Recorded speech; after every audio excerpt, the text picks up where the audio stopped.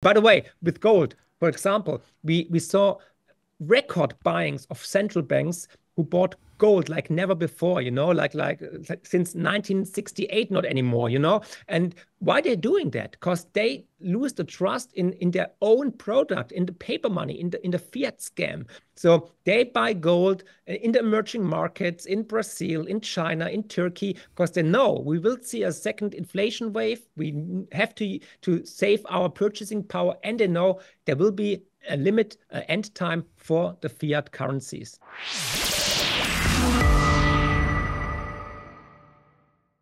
Welcome back to Soar Financially. Welcome back to our channel where we discuss the macro to understand the micro. My name is Kai Hoffmann. I'm the @JRMining guy on Twitter and the CEO of the Soar Financial Group. And I'm really looking forward to this discussion today because I'll be joined by a good friend of ours, Marc Friedrich, of Friedrich Partner at Friedrich Vermögensverwaltung and best-selling author. He's been a speaker at Deutsche GOLDMESSE a couple of times in the past. And I'm really looking forward to catching up because he's got a finger on the pulse. As I said, he's a wealth advisor, but he also looks at mining stocks, and we're going to, paint a fairly holistic picture. Of course, we're going to do a bit of a review of 2023, and we're trying to forecast 2024 a little bit. What kind of key investment trends does Mark see? What is happening in the world, and what should we react to? Where are the biggest opportunities? Where can we make some money? Isn't that what it's all about, to be honest? I think it is. All right. With that said, hit the subscribe button and let me bring Mark on the screen. Mark, it's good to see you. Hallo, herzlich willkommen. Hallo, herzlich willkommen. Ja, danke schön für die Einladung. Thanks for the invitation. Thank you very much, Kai. Yeah, we have to do this in English, but für all deutsche Zuhörer, unten auf CC drücken, da kann man deutsche Subtitel sich anmachen. Also you can listen to German or you can read German subtitles to this interview. Mark, it's great to see you again. Thank you so much for joining us here. It's time for a bit of a recap. It's, what is it, December 19th? Year's pretty much over. The week has already slowed down tremendously here. My inbox is not seeing a lot of inflows today, so it's fairly quiet, but perfect time to recap. Let's start there. What were some of the biggest trends for you, Mark, in 2023?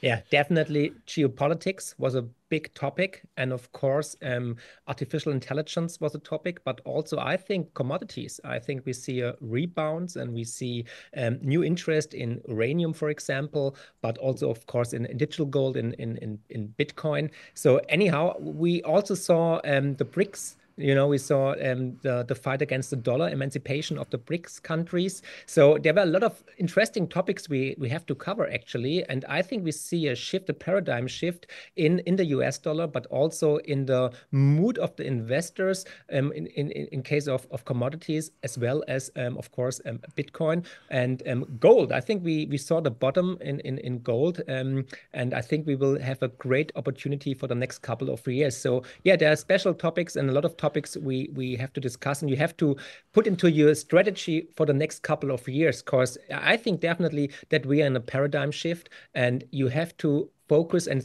see how do you invest. I think bonds will see a short recovery, but the long-term investment in bonds is not given. I think the 60-40 portfolio is over, as well as the DCA or the passive portfolio. I think you have to speculate more. I think it will be a really volatile market in the next couple of years, and that's why I think you have to buckle up and have a clear strategy and a game plan how to invest in the next couple of years. Absolutely. You mentioned it. Like I wrote it down as well. There's a gazillion topics we need to talk about. If you were to pick one, let's start with that. If you were to pick one topic to discuss first, which one would it be? Oh my gosh. But as a German, of course, energy, because I think we have the most incompetent government ever seen in my lifetime, of course. And I think it was a big mistake, and I was very vocal about it, that to switch off the nuclear power plants in Germany is a big mistake. And they promised us everything. They put ideology over everything, actually. And now we see the prices for energy didn't go down like promised from the Green Party. They went up, actually. And we see deindustrialization, and we see it was a mistake. And I think we need fossil fuels for a very long time. We will use it, and other countries use it. And we see the takeovers in the energy sector. We saw ExxonMobil, we saw Hess, the takeover and everything. So I think this is a very big topic for the next couple of years. And I think oil beneath $70 for a barrel is a steal, actually. And we see definitely more money getting into coal, into uranium, but also into gas and oil. So this is a very big topic, actually, for me, energy. And you can make a good investment strategy in the next couple of years if you get the right stocks and the right ETFs. Yeah, we just witnessed the climate conference in Dubai there, and I think the German politicians got hit over their head a little bit with their uranium or nuclear strategy as well, because everybody's saying, well, we're pledging to increase nuclear energy or production of nuclear energy because it's cleaner. It is clean, and we're extending runtime of coal power plants. Right? Yeah. So it is mind blowing. That all said, and given all the topics you have mentioned, like how healthy do you think the economy is these days? We're in a recession, actually, Kai, because we see world GDP is like the growth is 1.5%. And if you look back in the past, 1.5% actually was a recession. So the debts are much higher, they grow much higher. So the growth of the economy, of the world economy, is not holding up with the debt growth. And we see the problems all over the place. For example, the United States right now have debts $34 trillion. It's incredible, and it's the biggest point in the national household is like the interest rates, the payments on the interest rates. It's like over $1 trillion. It's supposed to be always the military budget, but it's now not number one anymore. It's number two now, and this is a clear sign that we see an accumulation of crises, of debts, and of problems for the next years. For example, in Germany, we paid in 2021, the German government paid only $3.7 trillion, no, billion, sorry, $3.7 billion on their debts, interest rates, yeah?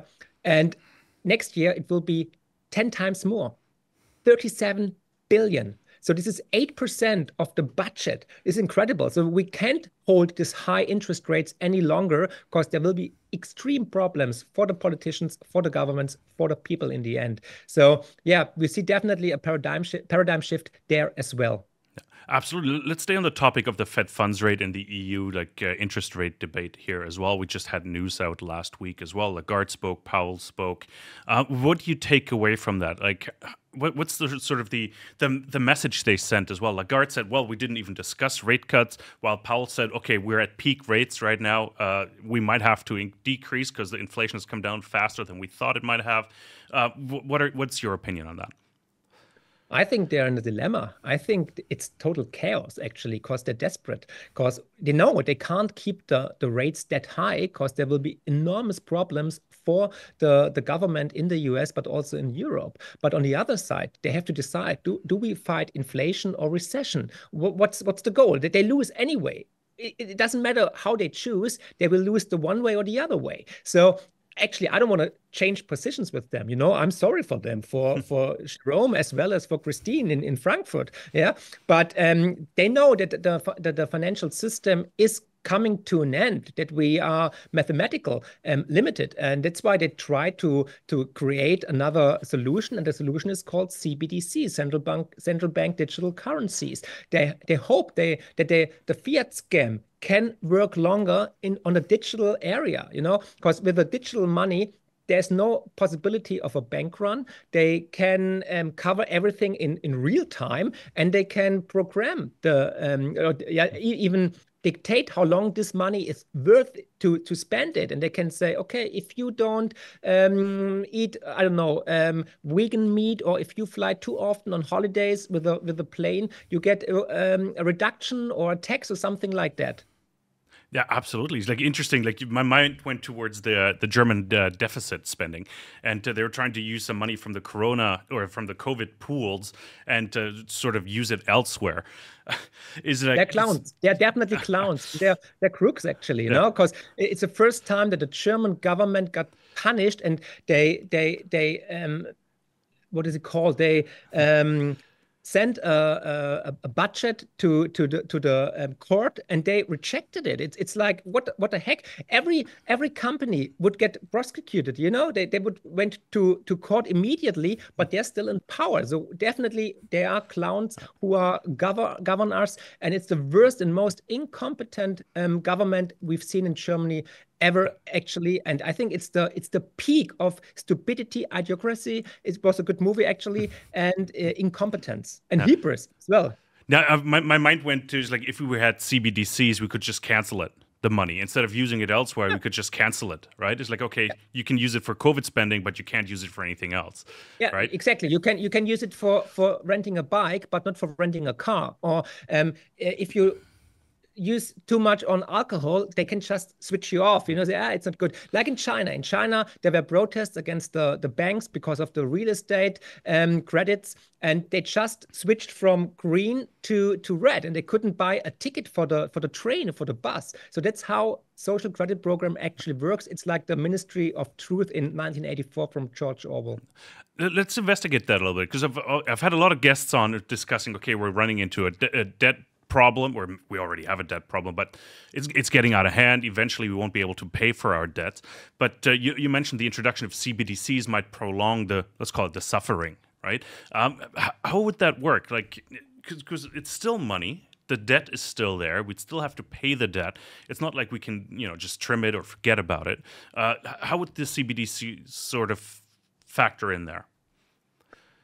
It's a power tool, actually. It's just for surveillance and to stop bank runs like we saw in spring 23 in the US. And I think they will program it. So, for example, if you don't use it till the end of the month, it will be devalued, or they will trick you in and scam you into the digital currencies. They say, hey, if you pay with your wallet at the Fed or at the ECB, you get a discount for 5%. And we see in times of inflation, and everybody is struggling with rent and food and gasoline and so on, they will happy embrace it and will say, oh, yes, I use the CBDC, I use the digital euro or dollar because I save money. And then that's when everybody is trapped, because as soon as everybody is using the CBDC, you can't get out of the system anymore, because you can't withdraw cash on the ATM. You can't buy anonymously gold, for example, or silver or diamonds, and they control you every step, actually. And then I think we all will have a wallet at the ECB or at the Fed, and then they can, for example, dictate on what you use it. Is it green enough? Is it woke enough? Did you gender? What kind of pronouns do you use? And so on. It's a pool of creativity, unlimited, actually, and they can do everything to fight. For example, sorry, I don't know the word right now. Say it in German. I'll help you out. I'll try. Critical thinkers, for example. If you're critic against the government or against the politicians or against the woke society, then they can cancel you and they can shut off your wallet at the ECB or the Fed. Yeah, interesting. Yeah, it's an interesting theory, because July 2028, I think, is the date.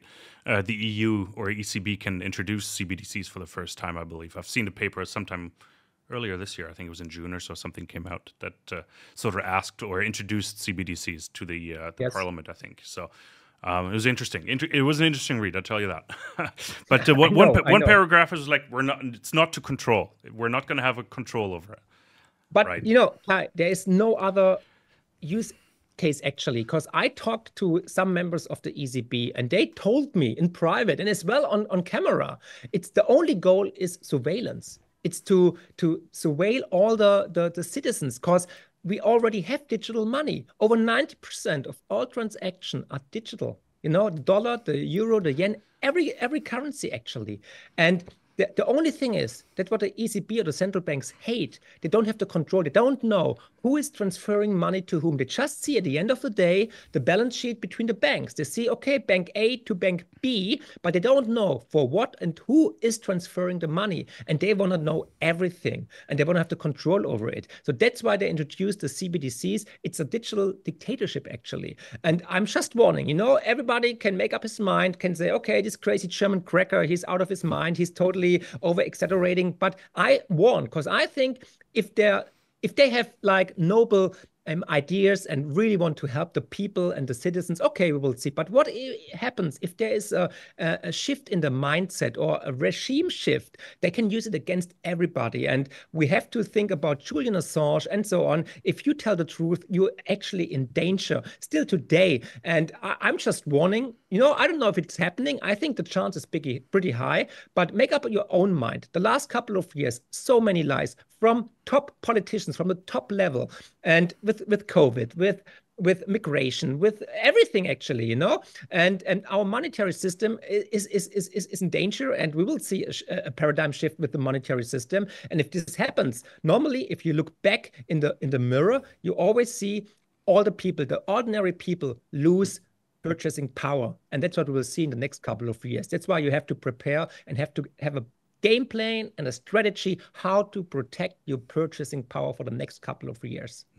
I was going to go currency first, but you brought up purchasing power, which leads me to inflation as well.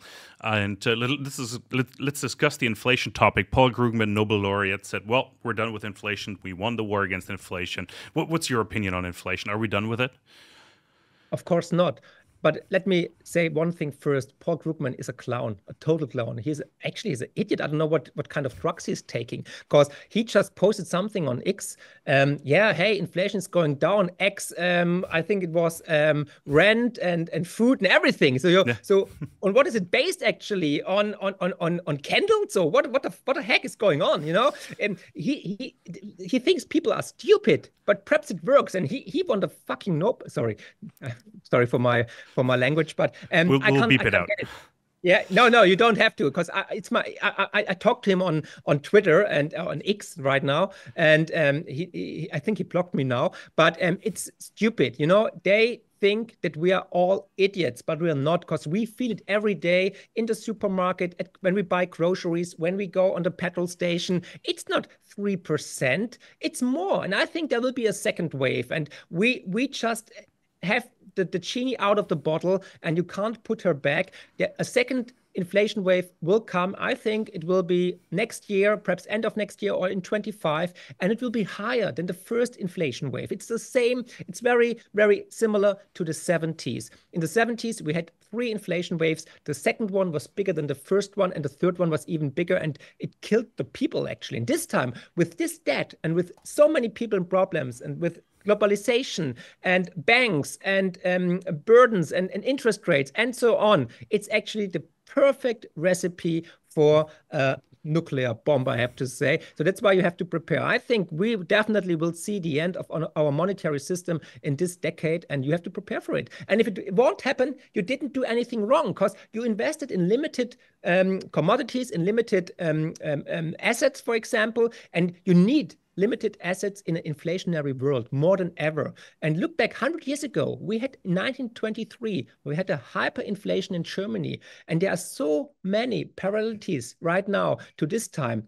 It's just blowing my mind. And if you put the puzzle together and you see all these different things, geopolitics, politics, taxes, society problems, and so on, you have to prepare yourself. And that's what I actually want to say every viewer.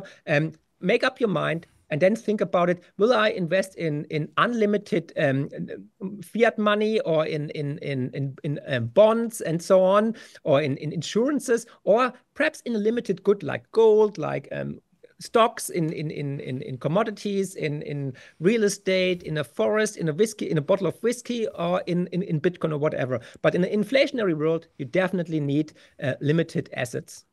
I need to follow up on the inflation discussion, especially the second wave. You've been saying unlimited money supply, scarcity as well. But what is going to trigger that second wave inflation? Is it going to be additional QE, although they're not going to call it QE, in the US and in Europe as well? Like, what is going to trigger that second wave?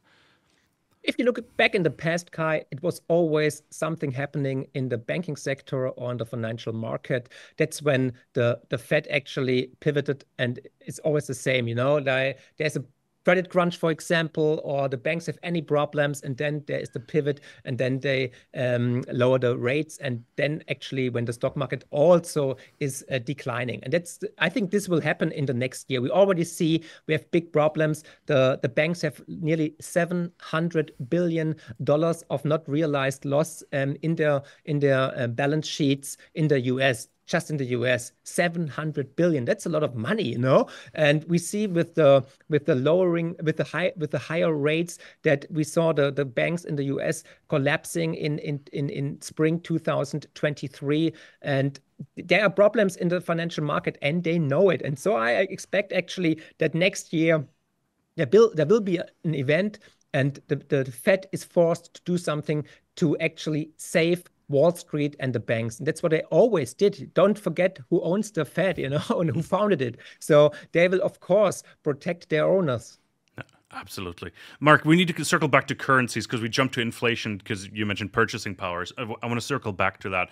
De-dollarization was a big trend in 2023. It came, but it disappeared again as well. It was right around summertime. The BRICS meeting was in August, so de-dollarization was a big topic.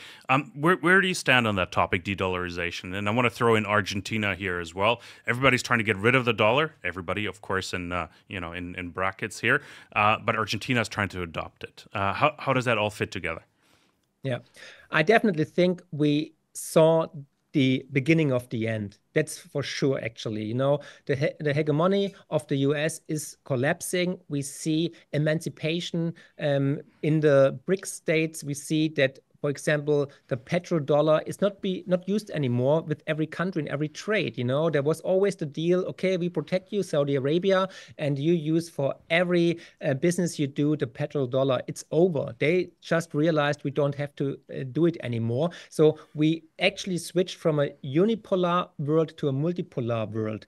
And these are actually challenging times and dangerous times for peace as well for financial safety. So you have to definitely get a strategy to plan wisely how to protect your money for the next couple of years, because I think we will see the end of the dollar. It won't happen like tomorrow, but I think we will see in 2024 the dollar will climb up again.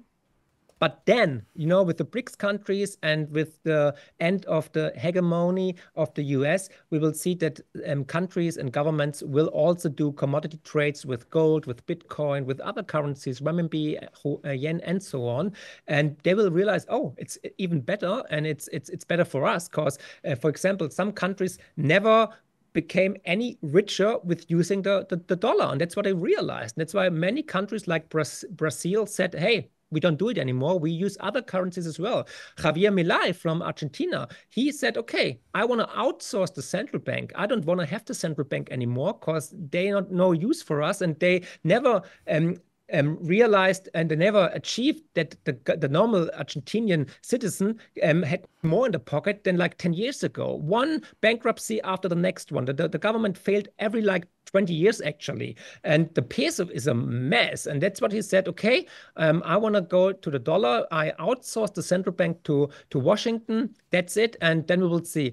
So I think that the dollar will be world currency for the next couple of years. But the impact will be lower, and we will see other currencies go up or other countries as well. And we are living in a multipolar world. And yeah, perhaps Bitcoin will be also like something like a world reserve currency in the future because it's decentralized and we don't need any politician, and you separate the government from money, which is always a good advice. And by the way, with gold, for example, we saw record buyings of central banks who bought gold like never before, you know, like since 1968, not anymore, you know. And why they're doing that? Because they lose the trust in their own product, in the paper money, in the fiat scam.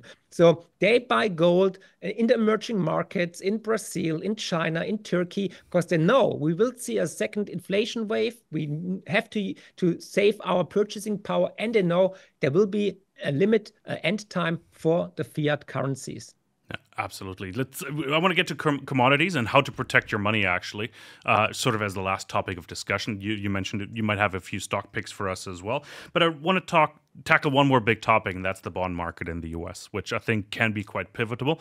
Because if you believe Simon Hunt, for example, he says it's the root of all evil, more or less. Okay, that's where it all starts, and that's where it probably will all end. He forecasts 10% bond yields at some point, meaning the bond market is completely going to collapse. Curious on what your thoughts are on this, because you sort of hinted at that or a similar scenario in the introduction. Yeah.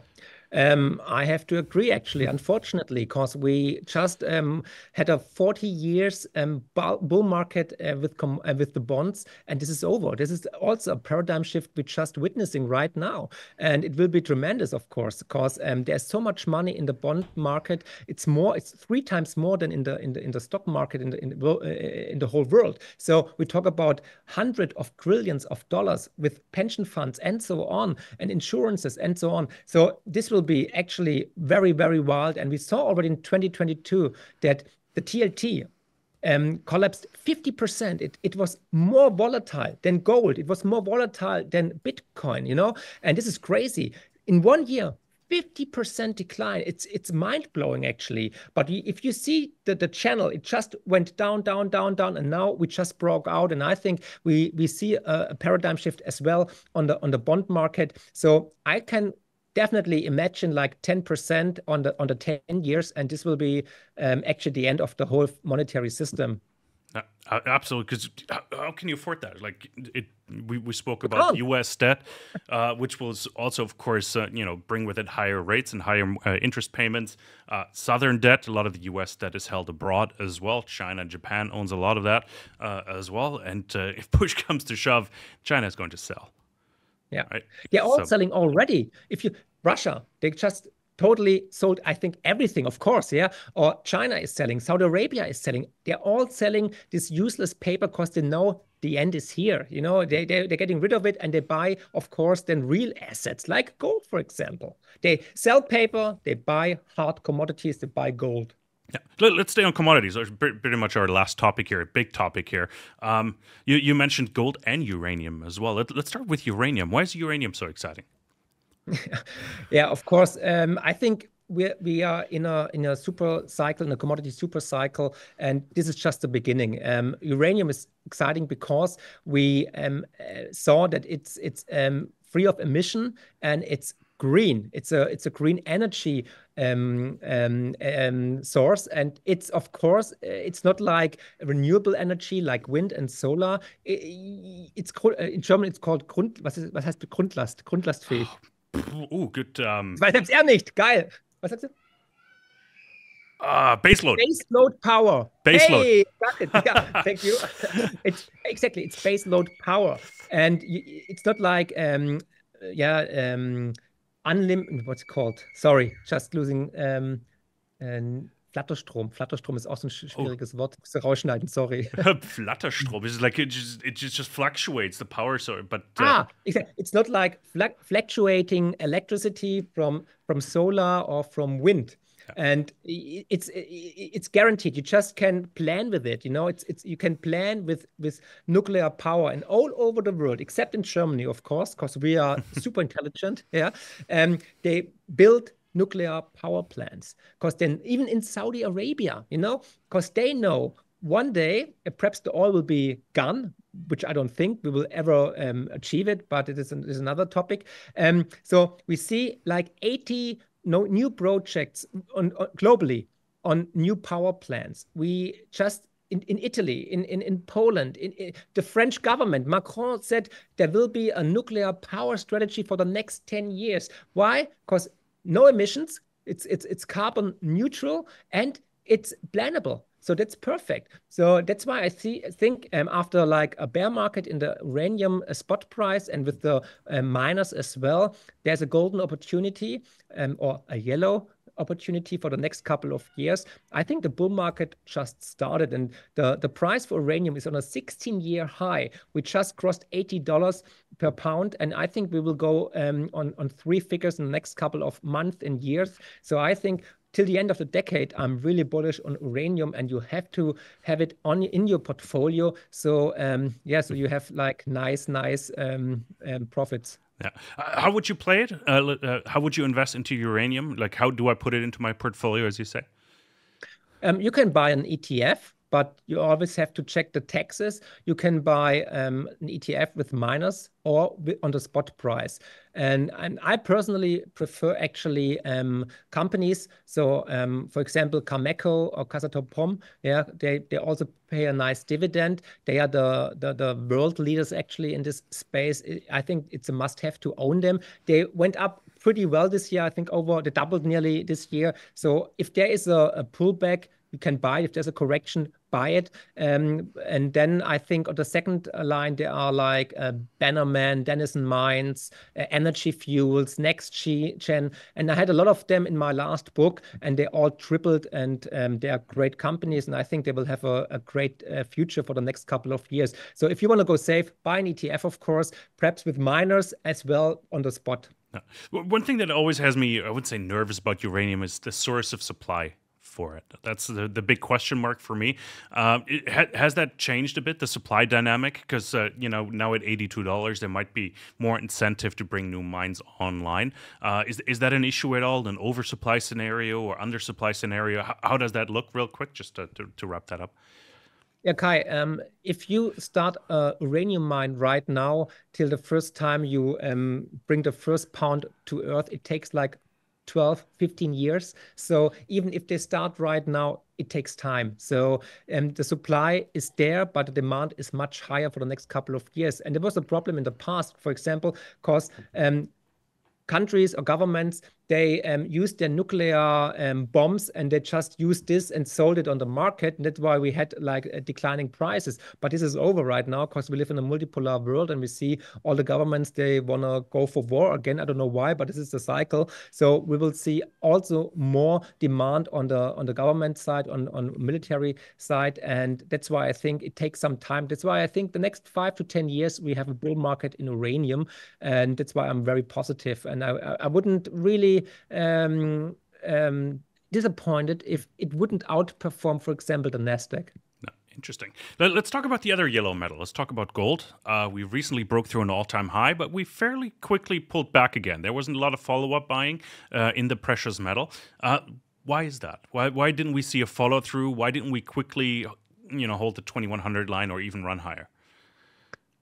Yeah, I think still the interest rates are super high. I'm really surprised that the gold price is that high with an interest rate of over 5%, because normally, there is no correlation, exactly the opposite. So actually with 5% interest rate, gold price should be much lower. On the other side, we see a disconnect between the interest rates, of course, and the gold price. So either the price goes down or the thing goes up. So I think the next couple of years, we will see higher prices with gold, because the demand will go up because of inflation, of the second inflation wave. And also the central banks, they will buy even more.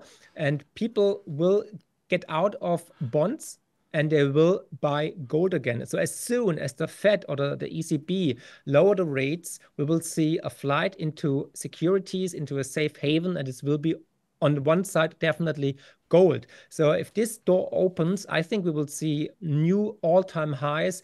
I expect 2,300 to 2,500 in the next 1 to 2 years. And till the end of the decade, I can imagine that we go way above $3,000. No. Oh, fantastic. How about silver, gold's little brother, silver? I'm super optimistic on silver. Sorry to interrupt you. No. Just to follow up, because they usually go, hand in hand, of course. So yeah. I have to ask. I think silver will outperform gold, because it's used in the industry even more than gold, and it's even more rare than scarce like gold. So I think we will see on the top like 3 figures, so over $100. And I have to explain, the gold price doesn't go up the purchasing power of the dollar is going down. That's the whole secret, actually. If you understand this, that 1 ounce of gold is always 1 fucking ounce of gold, then you just got it, because you just have to pay more paper money, fiat scam money, for the same ounce of gold. And that's it. You lose purchasing power. And to stop it, you need limited assets like gold or silver. Yeah, absolutely. Do you have any investment advice there? I would say no, it's the wrong word, not investment advice, but some ideas where people can put their money to participate in a potential gold or silver rally? Of course, physical is very important. For example, in Germany or sometimes in Europe, in some countries, you can buy physical gold still anonymously. You give the money and you get the gold coin or the silver coin, and there's no proof or something, no trace exactly. And on the other side, you also need commodity stocks. You need gold stocks, miners like gold, silver miners. I would definitely buy some of them. You can buy an ETF, for example, where different miners are, so you're more like diversified. Or you buy companies which are in the K92, for example, is a great gold mine. The jurisdiction is not too good. It's Indonesia, but still, I think it's the best mine in the world.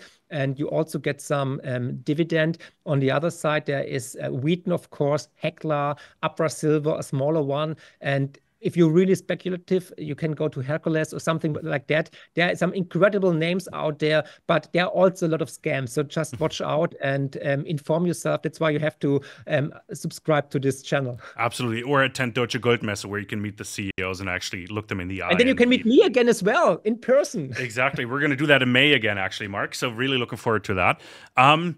Trying to think, like a couple last questions, because we promised our viewers that we're going to do a bit of an outlook to 2024. So I'm going to ask a question like, what is one of the biggest opportunities and what is one of the biggest threats you see in 2024? I think 2024 will be a roller coaster ride. It will be really wild and volatile, because I think we will see a change in the policy of the Fed, and this will cause panic, actually. And I think we see the end of the Magnificent Seven. I think they're totally overvalued. I think we can see new all-time highs next year on the stock market, definitely, because so much money will pour in. We already saw, which I actually predicted, the rally at the end of the year, which already happened, and new all-time highs at the stock market. And we see NVIDIA and the Big Seven getting more and more important. And it's a cluster risk, actually. If you buy a ETF on the MSCI, you are, I think, over 60% in the US. And of the 60%, I think like 35% is the Big Seven. So if there is a panic coming and they all want to sell, the door is like this big and all want to get out, I think that the prices will just collapse of this Big Seven, because you have to sell them. You have to sell the Meta and the Microsoft and the Amazon and the Apple and so on. So I wouldn't, if I would own them, I sold them already. Perhaps too early, but hey, I prefer to be too early than too late. You should think about it, when to lock in your profits, or secure your portfolio with stop loss and so on. So I think we will see a volatile market, very volatile, and we see new problems on the horizon. We are in a multipolar world, which is always trouble. It's always risky.